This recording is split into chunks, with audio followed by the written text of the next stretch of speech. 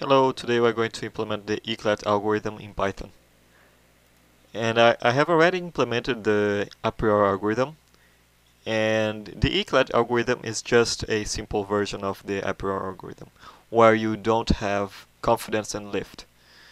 Therefore, we are going to use the exactly same code that we used in a priori, but here we are going to remove confidence and lift. And we are going to even use the a priori model here, because it is exactly the same thing. So we're going to do that then. So we're going to import in the libraries. I'm going to just copy the code and briefly explain what's happening, quite briefly. So these are the libraries that we usually import. Then we are going to import the dataset.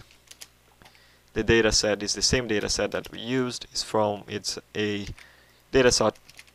Let's show you. So this is the dataset.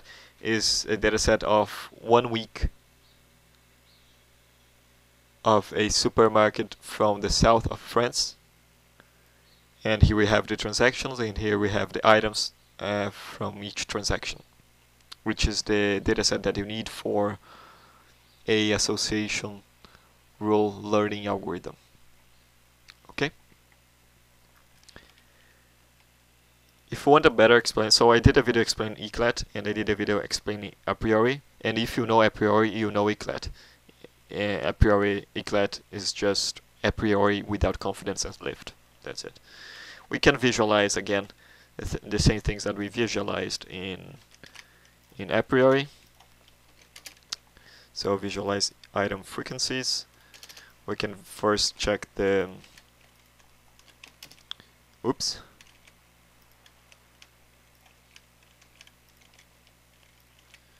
in the relative frequency. So in this case, relative to others, mineral water has 6% of the total, eggs has about 4.5%, and so on. And we also have the frequency. So here we know that mineral water appeared in about 24% of our baskets. Eggs appeared in about 70.5% of our baskets, and so on. Okay. We can then format our dataset. So formatting the dataset. And then I am just copy and paste from our previous algorithm that we used to build the a priori model. So again, we need to create a list of lists instead of passing a data frame, because the algorithm accepts a list of lists and not a data frame. So we just need to get that format, and we have to also remove the NAs that we had in our data frame. It's running. Then we are going to get, let's print only the first 10 transactions. So the first basket has these items, the second basket has these items, this third basket has these items, which is the same thing that we had in our data set, but without the nuns. Right? So here's the second basket and here's the second basket. They are the same thing. Okay. Next we can build the model. So we are going to use, so if you want to install the model, you have to type this. I already have it, so I'm not going to install it again. And we are going to use the a priori model, even though we are implementing Eclat. I think that's because we don't have the actual Eclat here in Python. But as I said, the Eclat is just the same thing as a priori, but without confidence and lift, as we can see here. So in a priori, you could also pass as an argument the confidence and minimum lift. But here, to simulate the a priori, the Eclat algorithm, we are not going to pass them. So this is going to be our Eclat algorithm, which is the same thing as a priori, but without confidence and lift. And yep, maybe it works a little bit different internally. Maybe if you actually implemented Eclat instead of twisting a little bit the a priori algorithm, then maybe your model would be a bit faster, right?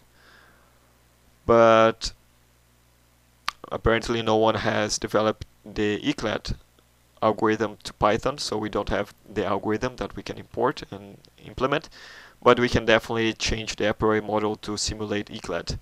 It's going to give exactly the same results, but it may be slower because the Eclat algorithm may work a little bit different under the hood, so it can be a little bit more faster if you actually implement the Eclat model. But the results are going to be the same because we are going to implement the same thing in R, and in R you do have the Eclat algorithm, and you are going to see that these results are exactly the same as the ones that we get in R.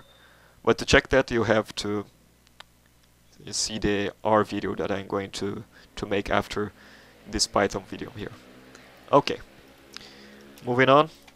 We are going to execute this, then we create our results. So if you remember, we get this as results, which is a mess. So we have to format it so that we can clearly see what's happening. Okay. Okay. Then we are going to organize the model output. Sorry. So this is our output already, but now we are going to just organize it. And in a priori, you would have confidence, lift, you would have a actual rule, but here in Eclat you don't even have a rule. You have just an item set.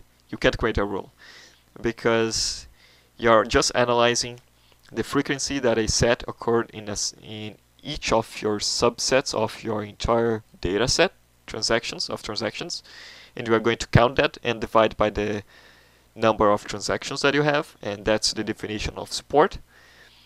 Therefore, you can't create any rules because there is no, you can't,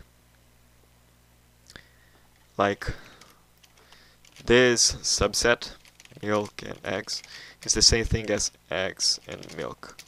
So you can't know if it was because you bought eggs that you are going to buy milk, or if it was because you bought milk that you would buy eggs. You don't have, if you only use support, and support, let me put the formula of supports here. So support is the number, support of a set. So in this case, let's say that our set is milk and eggs is equal to the number of transactions that have this set over the total number of transactions. Okay, so by this definition you can know if milk is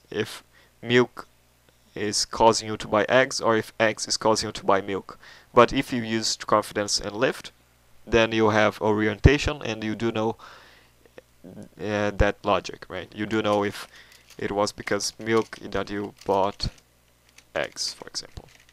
But in Eclat you can't know that. So you only should use Eclat if you want to have a faster model. But if you want to have better insight about a dataset, you definitely should use a priori because it gives much more insight. Here you are going to just create a bunch of sets that were bought together. So a bunch of sets that have items that were bought together, and that's simply it. Okay. So let's see what you get. We are going to execute this. So this is just to make these results prettier. We are just going through them and getting what we want. And now we are going to print them. So we are going to print the 100 first results that we get. So there we go. This is just to tell to Jupyter Notebook that we do not want to truncate this data frame. Otherwise we would have like 3 dots here and a lot of rows being removed from the print. But if we use this code, we are going to print the maximum number of rows to be the same as the shape of our data frame, which is much bigger than 100. Then we are going to print the results, and we are going to sort it by support. So what you can see here, first we are seeing the sets with only one item, and you can see here that the support is about 0.24, which is exactly the same thing that we get in this plot, because this plot is already doing that, is getting the item in dividing by, it's getting that the count for that item and dividing by the whole data set, which is the total number of transactions that you have in your data set. So yeah, so the insight that you can get here is that 24% of your baskets have mineral water in it. That's it. And here you can see already sets with 2 items, so you can tell that about 0.06% of your baskets have spaghetti and mineral water, and that makes sense because mineral water and spaghetti are items that are bought a lot. You can see here that mineral water is bought 24% of the time, and spaghetti is bought about 70.5% of the time. So it makes sense that you see this. And oh, you get repetitions here. That's because that's a problem. So I'm going to correct it. That's a problem not with the model, but with how I organized it. And to correct it, I have to do this, suppose. No, subset is result 2. Okay, so, and then let me think a little bit here. So I'm going through all the results, and from this result I'm grabbing the subset, and the subset, wait, yeah, and the subset is not being used here. Okay, so I actually can only remove this. Let me see if I get the results that I'm expecting. Yep. Okay, so I do not have repetitions anymore. And I do have repetitions. I did have repetitions because in a priori you have repeated sets, item sets, with different rules. So that's why you need that code to get all the rules. Okay.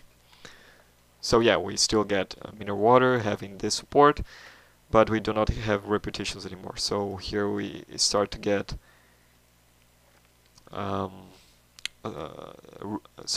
we get some here as well. Some sets that have some sets with 2 items that have a support. Okay. Here, let me see if you have 3 items here. No, but if you increase this to 500, you are going to get 3 items like this. Spaghetti, mineral water, and ground beef appears in 0.017% of your baskets. So this set appears together in 0.017% of your whole transactions. Okay? And that's it. That's simply it. Let us just check how many results do we have. Oops. So we have, let's say, 950 results, or 959 results, and that's much harder to interpret. You know, so if you use a priori, you would get actual rules, and you would get a easier way to interpret what's happening, and more trustworthy rules, right? Here you can just check the support, so it's not so much information. So you can't get get much insight from just using Eclat. Okay, so that's it. Let's stick with 100. I'll just restart the kernel and run it all again to see if it's working. I'm going to execute it all at once. So I cleaned it and I'm going to execute it all.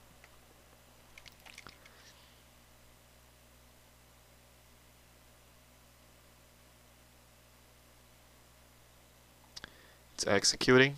There we go. Yeah, okay. Good. That's it for Eclat.